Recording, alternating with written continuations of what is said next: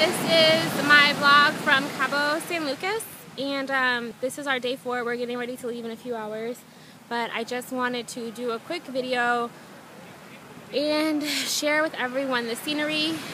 These are the beautiful beaches, the surf. You'll notice that no one is actually swimming on the beach because the current is so strong that you will get got in that water.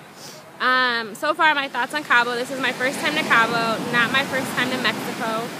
Cabo is absolutely gorgeous. It kind of reminds me of Arizona. If Scottsdale had water, I feel like this is what it would be like. A great place to come for people that want to kind of have that Vegas party scene, in the sense of there's a lot of partying.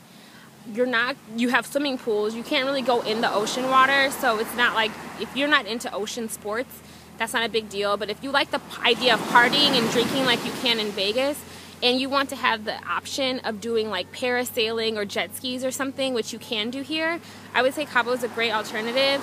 My boyfriend and I, we've enjoyed ourselves in the sense that we could get a little relaxing vacation and get away from Seattle.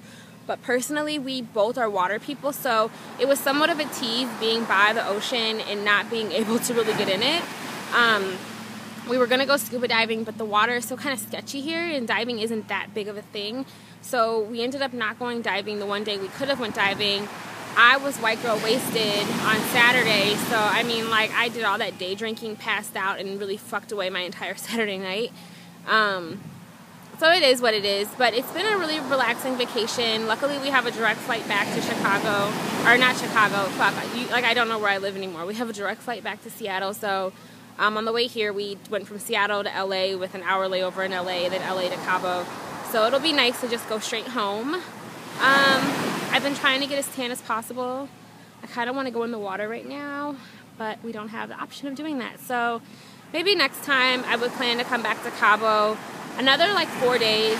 We did a Friday to Monday, so I would definitely come back, but I would have it planned out where I'm doing my water activities. I'm doing my I'm gonna try to do either snorkeling or go diving, so just have it more planned. But it wasn't bad. It was fun. It's heat and it's blue skies and ocean and turquoise waters. How can you not have fun?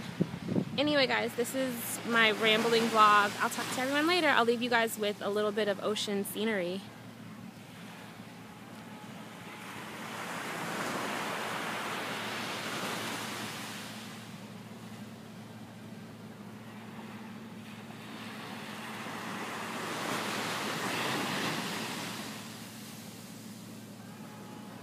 Adios.